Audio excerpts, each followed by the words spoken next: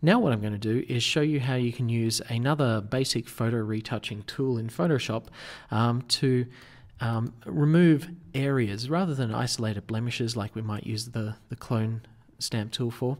I'm going to be using the patch tool, which allows us to select a particular area and replace it with another area.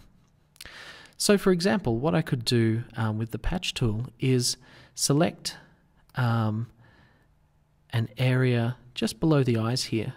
You'll notice that there are a couple of small wrinkles just here. I'm going to select them with the patch tool. What happens is when I've got the image selected, if I drag this around, what you'll notice is that I can find a sort of wrinkle-free patch of skin and let go. And what that does is patches that area, so it sort of merges the two areas together. I'm going to press Command D to deselect that area, and what you'll notice has happened here is that I've removed some of the wrinkles from beneath the eye using the patch tool. To give you a rather more extreme example, what I could do is select an eye like this and go ahead and patch it with an area of forehead like that. Not quite the effect we're going for, but it does demonstrate how this tool works. I'm going to hold down Command Z to undo and Command D to deselect. The next tool that I'm going to show you is called the Spot Healing Brush tool, and you can find it over in the Layers palette, just over here. And what I'm going to do is select that tool and use it to remove some different spots and blemishes. I'm going to grab the zoom tool and I'm just going to zoom into this area of forehead just over here. And what you'll notice is there's a few freckles around here. What I'm going to do is grab the tool from the Layers palette, the Spot Healing Brush tool, move over here, increase the size of the brush a little bit using the square brackets, and I'm just going to click on the various blemishes like that.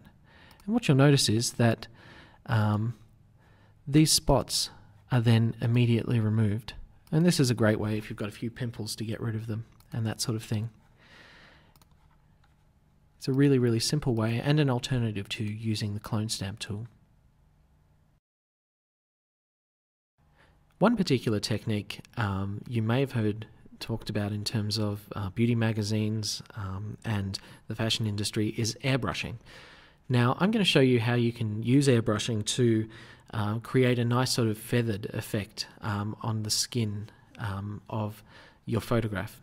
To achieve this, what I'm going to do is copy the layer that we've created here by dragging it to the Create a New Layer icon. I'm going to rename this top layer Airbrush, just like that. Now the first thing I'm going to do with this newly created image is I'm going to go to the Filter menu, Blur, and I'm going to go to Surface Blur. Now you'll notice that this has a very, very overpowering effect on the photograph. I'm going to change the radius perhaps to something a little bit lower than that, maybe about 50. That looks reasonably good, and I'm going to hit OK. The settings that you use will depend on the resolution of your photograph. And the reason we're applying a surface blur to the whole photograph is because what we're going to do is airbrush in some of this.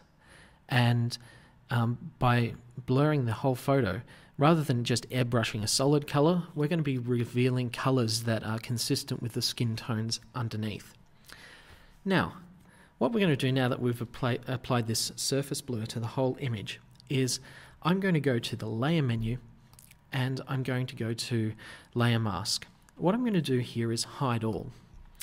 Now the way a layer mask works is by hiding areas that are black, showing areas that are white, and shades of grey will be somewhere in between. Now if I look over here in the Layers palette, you'll notice that the layer mask is entirely black, which means I've hidden everything in this layer. What we're going to do is grab the brush tool by pressing B on our keyboard, And I'm going to press the square bracket tools until I get a slightly larger brush. Now you'll notice that I have a square brush here. I'm just going to change that to a soft-edged round brush, a little bit like this one. It's important to have the soft edge because what we're trying to do here is just sort of smooth in some of this airbrushed skin. So what I'm going to do is over here in the toolbar, you'll notice that the foreground color is set to black. So if I start painting now, what's going to happen is that I'll just be painting black on a black mask, so you won't see any change in the image. What I have to do is flip the foreground and background colors around. Now I can do this in a couple of ways. First of all, I can click this button here, which you'll notice has just changed the foreground color to white. Or I can press X on my keyboard to achieve that. And that's a really cool way of just flipping the background and foreground colors really quickly. So now that my foreground color is white, if I go over here to the canvas and just press a couple of times, what you'll notice is that we start to see some of the smooth airbrushed image coming through here. Now in the option bar, the opacity of my brush is set to 100%. Now, I don't want the full airbrushed layer to be coming through. What I'd like to do is actually be a little bit more subtle than that because the airbrushing technique that we used is a little bit overpowering. I'm going to set the opacity to about 50%, so I have to click a couple of times before this comes through. And what I'm going to do is just paint on the mask, just like this, and slowly reveal some of the airbrushed image over the top of this. And once again, as I move around my image, I can use the square bracket tools to make my brush bigger and smaller. And I don't want to airbrush over the lips, I don't want to airbrush over the eyes, and that's why I'm changing the size of the brush and just moving around kind of carefully and selectively.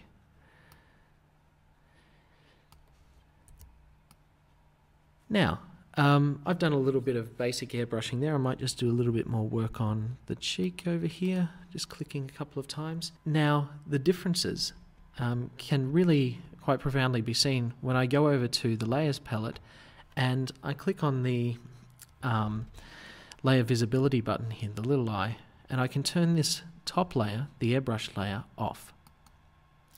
And what you'll notice is that when I turn it off, you can see the freckles and the variation in the skin that's underneath. And when I turn it on, you see the airbrushed image. Now, what does this look like? So if we were to turn off the background layer and the layer that we've been manipulating, this is actually what the layer looks like. So what you can see is that I've selectively shown some areas of this very flat, very glossy surface blur. Now before I go any further, what I'm going to do is hold down the Shift key over here in the Layers palette and select my the image that I've been working with and the airbrush layer.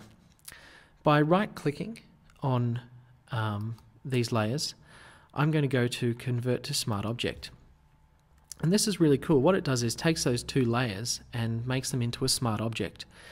Now if I want to edit the airbrush layer again, all I need to do is double click on the icon in the Layers palette and hit OK, and in a separate window you can now see that I have the airbrush and the background image opened up. If I make any changes to those, all I need to do is close that image and save the changes to return to my document. Now the reason I've done that is because I'm now going to start making some other changes to this, and it's going to be a little bit neater and a little bit cleaner if I combine those two airbrushed layers like that.